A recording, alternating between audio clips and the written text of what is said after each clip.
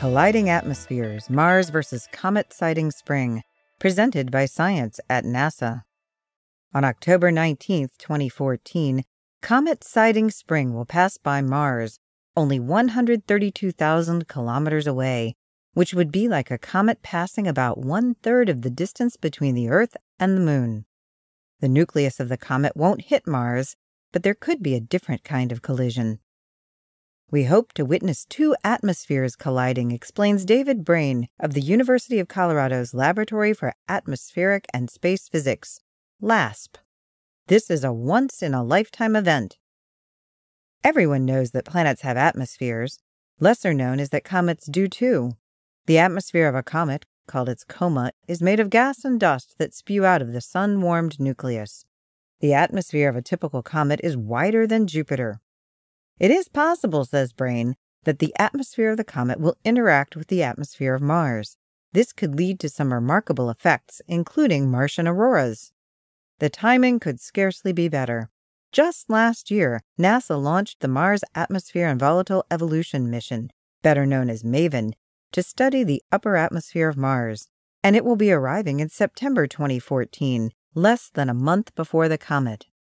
MAVEN is on a mission to solve a long-standing mystery.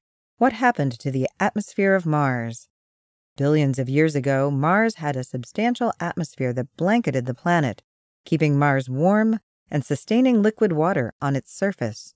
Today, only a wispy shroud of CO2 remains, and the planet below is colder and drier than any desert on Earth. Theories for this planetary catastrophe center on erosion of the atmosphere by solar wind. The goal of the MAVEN mission is to understand how external stimuli affect the atmosphere of Mars, says Bruce Jakosky of LASP, MAVEN's principal investigator. Of course, when we planned the mission, we were thinking about the sun and the solar wind. But Comet Siding Spring represents an opportunity to observe a natural experiment in which a perturbation is applied and we can see the response. Brain, who is a member of the MAVEN science team, thinks the comet could spark Martian auroras.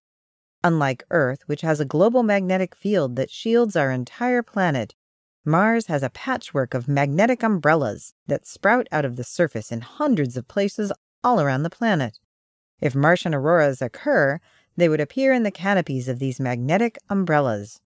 That is the one thing that we will be looking for with both MAVEN and Hubble Space Telescope, says Brain. Any auroras we see will not only be neat, but also very useful as a diagnostic tool for how the comet and the Martian atmosphere have interacted. The atmosphere of the comet includes not only streamers of gas, but also dust and other debris blowing off the nucleus at 56 kilometers per second relative to Mars.